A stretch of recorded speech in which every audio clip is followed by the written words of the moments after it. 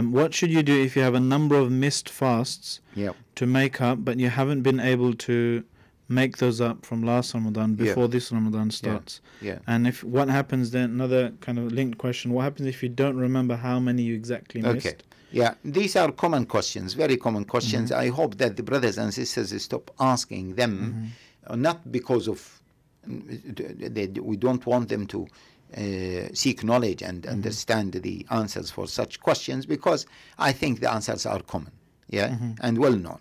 Okay, and because these are basic things, Muslims should know them. Anyway, okay, if they missed number of fasts and they are able to fast, then as Allah Jalla wa Ala says, وَمَنْ كَانَ مِنْكُمْ مَرِيضًا أَوْ عَلَى سَفَرٍ فَعِدَّةٌ مِنْ أَيَّامٍ أُخَرَ فَمَنْ كَانَ مِنْكُمْ مَرِيضًا أَوْ عَلى سَفَرٍ فَعِدَّةٌ مِنْ أَيَّامٍ أُخَرَ, whoever was marid means ill, or على سفر, or in a journey, then they should make those days up. فَعِدَّةٌ مِنْ أَيَّامٍ أُخَرَ, they should make them up, no other solution.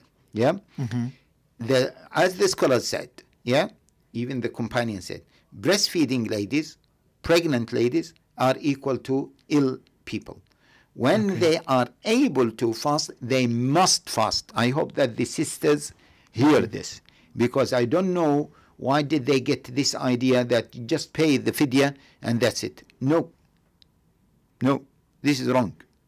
Okay, you have to make them up. This is what the Quran says. This is what almost all the scholars have confirmed as an explanation for this Quran, and this was the practice of the companions, etc. Now, if the person can't make them up because he or she has permanent illnesses, or illness, then they pay fidya because they can't fast. Well, if the sister has been breastfeeding a child for longer than a year? So what we say is that it is very unfortunate. We came across this question a number of times. Some sisters, they didn't fast for the last 5 years. I said to them, sisters, come on, what about winter? The winter, the daytimes in winter are very short. But what if they had like one baby after another?